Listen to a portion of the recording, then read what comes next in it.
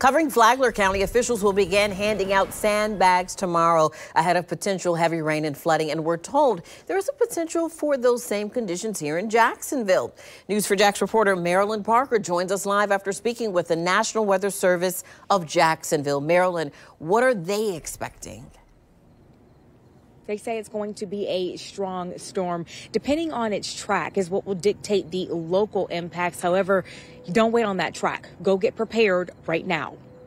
Flagler County officials opened Sandbags sites Sunday ahead of Tropical Storm Ian. The system is expected to bring plenty of rain and is likely to flood. Even just on a heavy day, we get, 2 inches. Matt Randolph tried to get sandbags Sunday. But the hurricanes, they'll dump 4, 6. I don't know how much. And if it just sits, then that's the problem. Look, the demand for sandbags is high in this area. This is all that's left after just a few hours of available sandbags. If you couldn't get them today, they'll be available on Monday. I spoke with a meteorologist with the National Weather Service of Jacksonville about the impacts of this storm and if it'll be any different here in Flagler County as opposed to Jacksonville, and if people in Jacksonville should be getting sandbags as well. So you have to kind of evaluate your own personal risk. Are you in a flood prone area? Do you usually, do you pass over roads that normally flood in heavy rainfall? It doesn't look like at this point that Palm Coast could be hit any worse than Jacksonville area.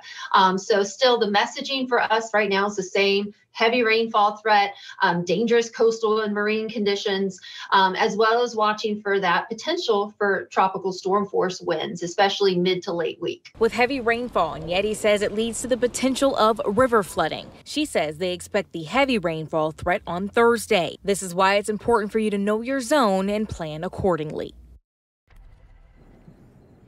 If you head over to newsforjax.com, you can find a full list of the locations in Flagler County that will offer sandbags as early as 9 a.m. tomorrow. Reporting live tonight, Marilyn Parker, Channel 4, the local station.